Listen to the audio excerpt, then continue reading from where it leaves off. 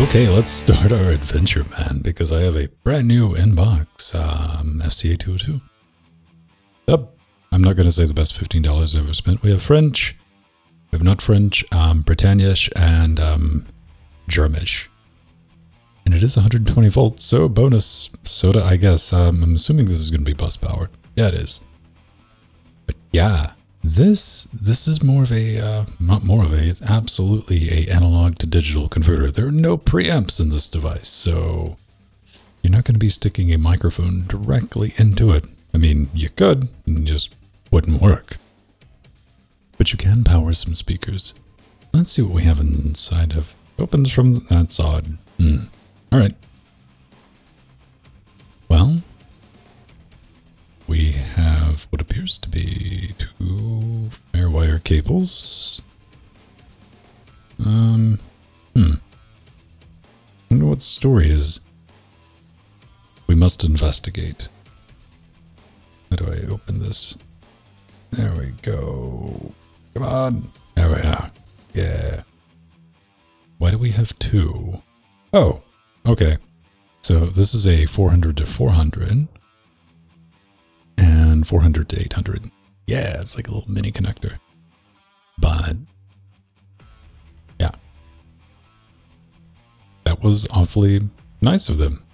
We have a CD we'll never use, and some vintage music production software that, okay. What else? Oh, well, yeah. Let's just drag this guy out. It's made of metal. It's heavy. It has some weight to it. Look at that. That's a... That's like a supersized packet of things you don't get to eat. Never make tea with that stuff. It's nasty. F control. All right, bunch of different languages. You can tell this is vintage by the Behringer logo. It's got the old ear on it. Ah, so many people. Okay. 2 in, 2 out, 24 bits, and FireWire. All right, that's brilliant. So what do we have? Not much. You have FireWire, and you have FireWire pass-through, which is good. So you can keep chaining them.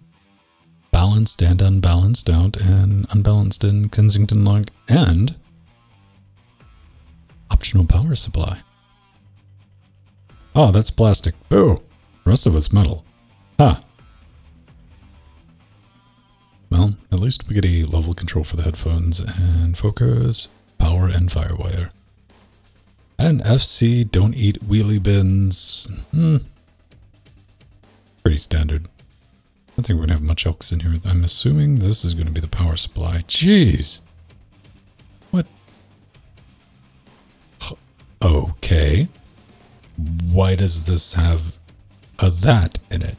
That is what they call a chunky boy. Let's take a look, man. You have my... Oh, look, it's a sticker. A vintage Behringer sticker. More instructions. There's a lot of instructions for this very, very bog standard interface, man. Operating manual. All right. I always like to go through these and see if we have any vintage screenshots. Kind of. All right. Okay. This is a good example of what this device is used for. You know, if you have a guitar or microphone running into a mixer, and say you just have an analog mixer that you need to connect to the computer, this is what you would use. You would take the line out from the mixer, you know, left, right channel, or just single mono, and feed it into this. You know, you gotta have a preamp going into this thing. So, this is the Rosetta manual, I guess. Anything in here with higher? No. All right. That's all that is. That's just an extra chunky manual. Okay. Well, we've solved that mystery. On to the power supply. Do you contain anything fun or bubble wrap? Ah, there it is. What is this? 120 volts, 60 hertz, 6.5 watts. All right, so it's standard 12 volts. Nothing special about that barrel connector then. But this is going to be bus powered, so unless you're worried about draining a laptop battery, just plug it into your FireWire. With your FireWire cable, it'll power itself. Kind of brilliant. Okay, let's get this thing plugged into the computer and see what it does.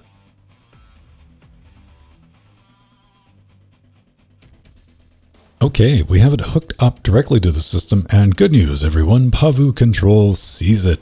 We have all the options as you would with any other sound card that you would plug in. Stereo in, out, multi-channel duplex, input, output. Everything works as what you would expect, and yes, you can just launch YouTube or VLC and whatever, and it will work just the same. But I always like to go into ALSA Mixer because every now and then you have some type of control over the device. And we just don't with this one. But hey, it's always worth checking. We're going to tap the configure button because there's a couple of things I want to show you. Starting off with trying to use the kernel driver. This is just built in, you know, when you plugged it in, it's working with ALSA and Pulseaudio. But we're going to try like a 256 48K. We hit the start and you can see the X runs. They immediately start climbing, just right out of the gate. You know something's up. You do. Well, the thing that's up is, for whatever reason, the jack Pulseaudio bridge just does not play well with the ALSA stack. But you can see, I mean, it's hooked up. You know, you have 2 in, 2 out. And unfortunately, let me stop this. Let me go into configure. Like maybe the buffer size has nothing to do with the buffer size. Nothing at all. I can do this at 128. It's going to climb just the same. Boom. I stop the bridge. Everything's fine. So if I just want to use the ALSA drivers for recording, which you will need to do in place of the FADO drivers, this is how you got to do it. You're just not going to be able to use your Pulseaudio jack bridge with the ALSA stack while you have it set up for recording. Now, what you will have to do if you want to use the Pulseaudio jack bridge in that type of configuration is, I'm just set it to 128, you're going to have to use the FADO drivers by selecting FireWire. And let's start. Look at that. Perfect. No problem. We'll go to Katia. Launched. Connected. That's it. So keep that in mind.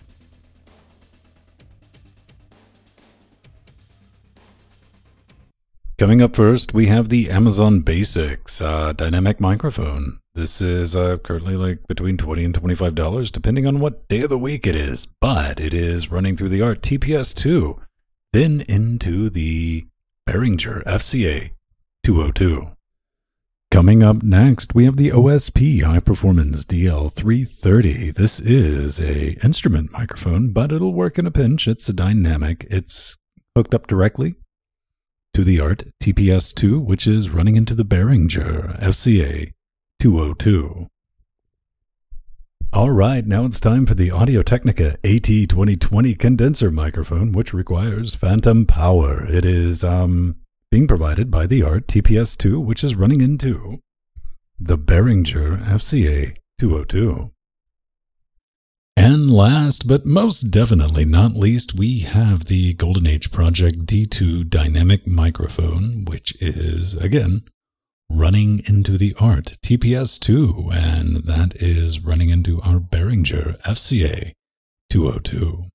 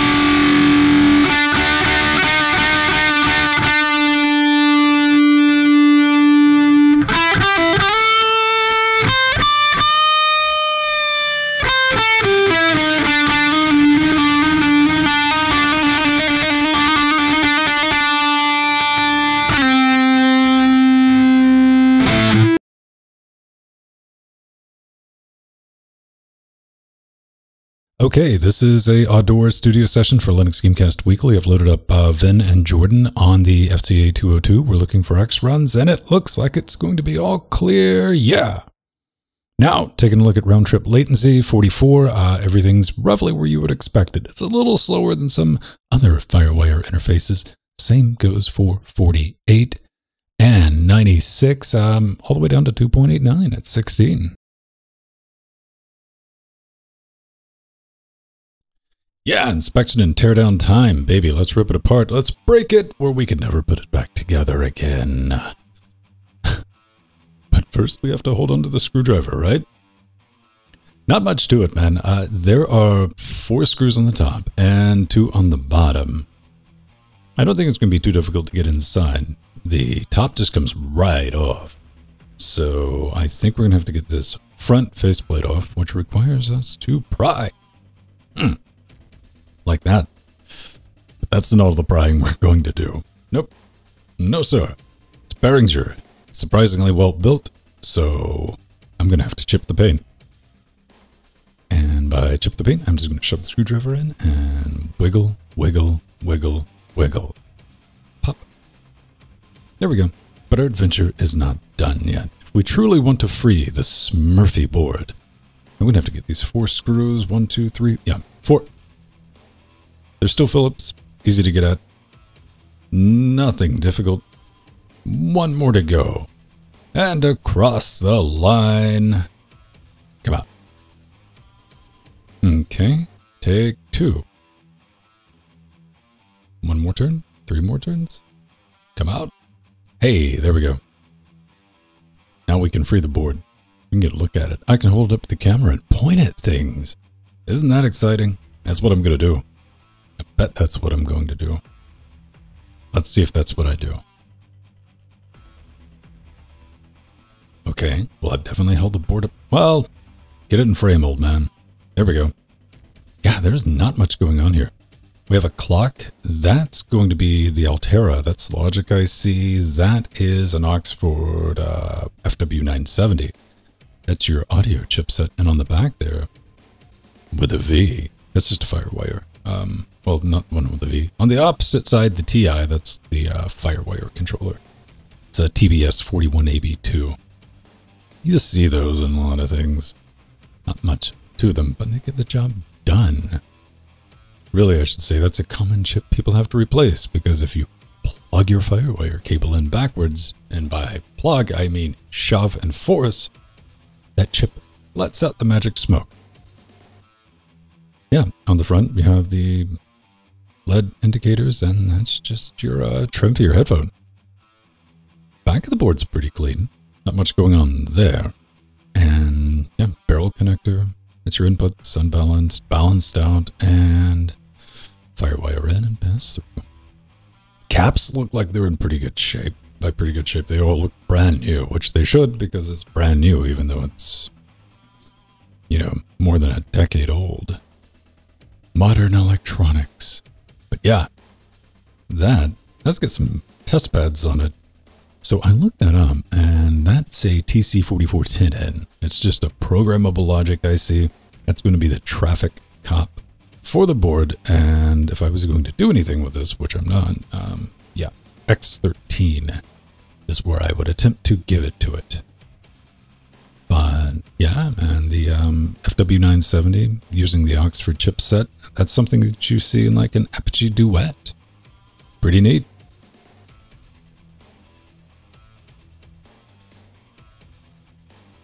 And that's it. That's everything I could find out about the F-Control, the FCA202. So let's talk about what works and what nopes. Let's start with the good stuff, man. What works? It works as a sound card with ALSA. Yay. It's bus powered. Ooh. And if we're going to be perfectly honest, the analog to digital conversion, it's good enough in a pinch. If you need to use it, it will give you usable recordings. But we need to talk about what gnomes, because the audio most definitely glitches when you're using the FATO drivers. That's a problem.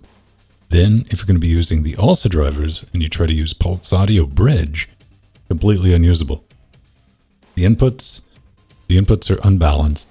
That's a negative. Outputs are balanced, so it's got that going for it.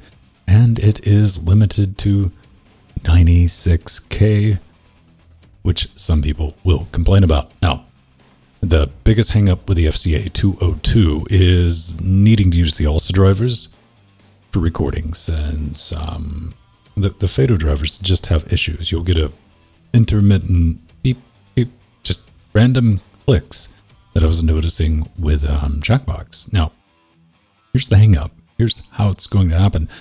A lot of people like to use their interface as a sound card, and I've given up trying to convince them otherwise. So what you'd typically do is initialize the device with Jack, then you'd use Pulseaudio Jack Bridge to connect to desktop apps, Firefox, VLC, anything like that, your gaming, and that way you could use your desktop stuff, but you can still use your digital audio workstations like Ardour and Bitvig and stuff like that with Jack without having to change stuff in and out all the time.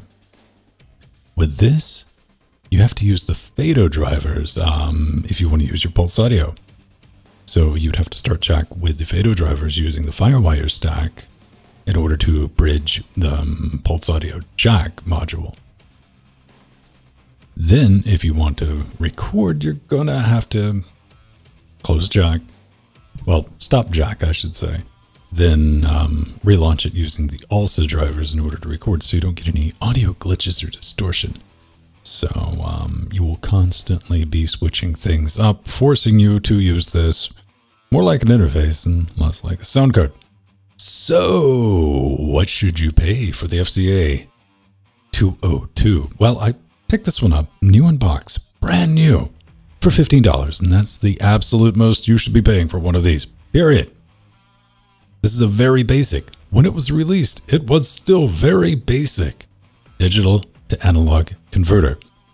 2-line in, 2-line out. And you're not going to be connecting anything to this unless it is first coming from the business end of a preamp, like be it a mixer or a standalone preamp, like that. So there's not really much of a use case for it. You do have a headphone jack.